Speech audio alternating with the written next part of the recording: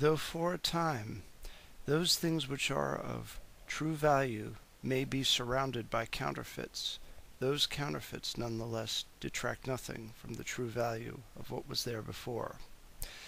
Good evening, everybody. Hell's Unicorn here once again, and I just wanted to basically do a little talk about the current state of politics, specifically in lieu of the advent of the Tea Party.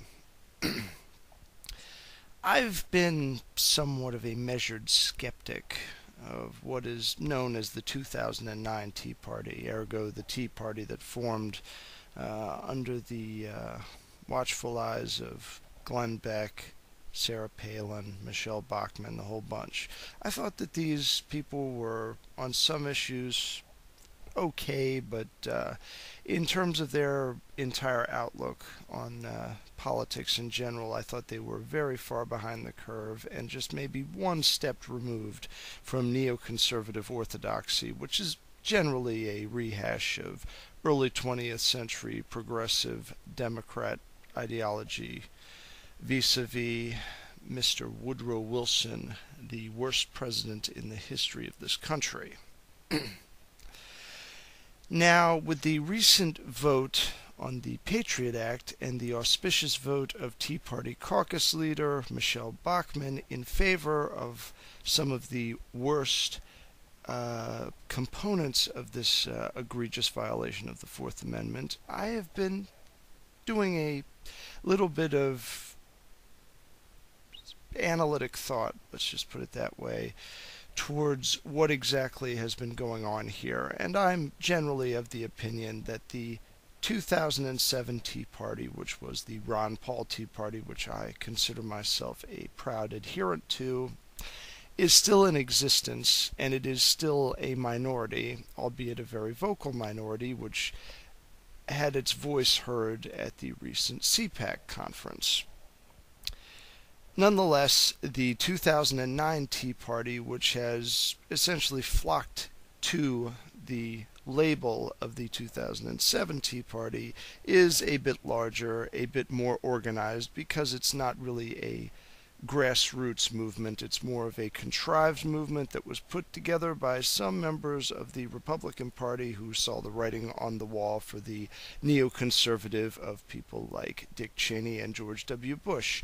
Few people want to be associated with these individuals. Nonetheless, there are still many among us who are scared shitless by the idea of being attacked by turban-toting terrorists from caves in Afghanistan, and so we simply need to have the FBI and the NSA spying on us, reading our emails, and doing all of this other crap with the phone companies and telecommunication companies being their willing servants. I, for one, am not okay with this, and I will be as vocal about it as I can in the days to come, despite the fact that it may prove to be annoying by some who may have recently subscribed to my channel who are probably more of the Glenn Beck persuasion. Long story short, my views are as such, and I think they are very much in conformity with the heart of libertarianism. A free country is a must. A prosperous country necessarily follows a free country, but you cannot have a prosperous country without a free country.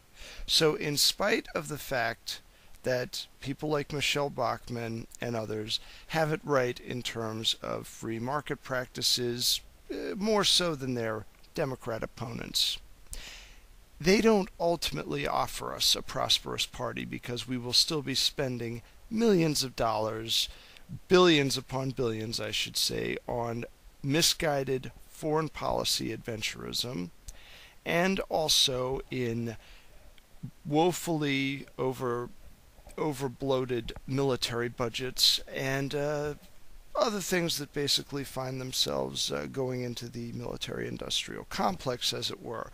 We have money flowing, wealth just oozing out of hardworking people in this country that is essentially being poured into either the entitlement toilet or the bottomless pit of things that go boom outside of the borders of this country and sometimes inside this country.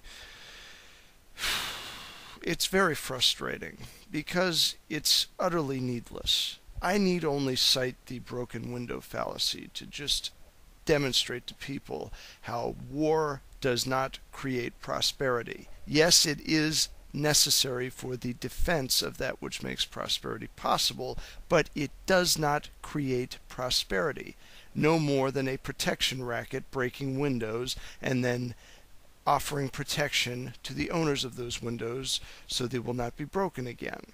There is money wasted to repair the windows, and there is money wasted paying people who broke the windows in the first place to protect them. And this gets me into another recent event. I actually took a little bit of time out of one of my work days to listen to a little bit of Rush Limbaugh's show, and he was lamenting the fact that Ron Paul had won the CPAC conference, and he was just going on and on about how Paul busses his supporters in. This is an insult to my intelligence, and I have a measure of respect for Rush Limbaugh because he does point things out. Things such as the link between the current president and General Electric, and also with MSNBC. That's stuff that he has talked about. He's not the only one talking about it. You can get that information from Jack Hunter, you can get it from Alex Jones, you can get it from Webster Tarpley, you can get it from a number of people, but he is at least talking about it, and he has a bigger audience than they do, so more people hear about it. But when he chides out this childish bullshit about how Ron Paul busses his supporters in, what is he bussing them in with? He is not somebody with endless pools of donor money like Sarah Palin is. He's not getting $500 or $5,000 a plate every time he does an event at some place where they're serving food and beverages. We are not bussed to these events. We bus ourselves or we drive ourselves to these events. We are not AstroTurf, and it is very, very insulting to refer to us as such. It's a lie. I mean, it's offensive enough when I get lumped in with other Tea Party people by people like Nancy Pelosi, and I get called a racist or a Jew hater or all of this other vile garbage. But coming from you, it's a little bit more aggravating because you should actually know better, Rush. But you choose not to. Willful ignorance is equally, if not more, offensive than unintentional stupidity or mental retardation, which is how I describe the neolibs under the tutelage of the Jesuits, which is basically what you get with Joe Biden and Chris Dodd and Pelosi and all those other clowns that pretend to be Catholics. But it's just unnecessary. That's just how I'm going to describe all this. All of this is unnecessary. Rush Limbaugh, when he says stuff like this, and when he constantly plays interference for the Patriot Act and for George W. Bush, it's like that idiot that runs around all day with a picket sign that makes no sense whatsoever at a political rally. Like, it literally says, free markets, not people. It's equally as absurd as the mainstream liberal version of that picket sign, which is free people, not markets. You can't really have one without the other. Now, I would assert that free people precedes free markets, but that one is a necessary consequence of the other being in place. Yes, free markets are the expression of liberty, but liberty is necessary in order for them to exist.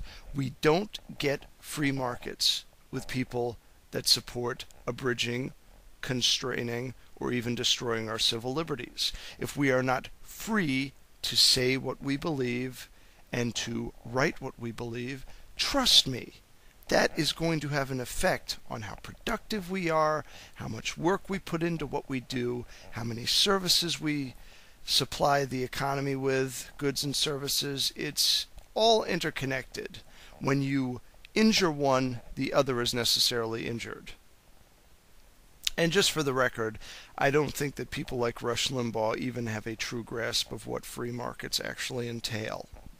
I think they have a very rudimentary understanding of it, but when the rubber meets the road, when it comes to things like wasted tax revenue on unnecessary military spending, or simply offering us a smaller version of the entitlement programs that we get with the Democrats, it's ultimately not free market.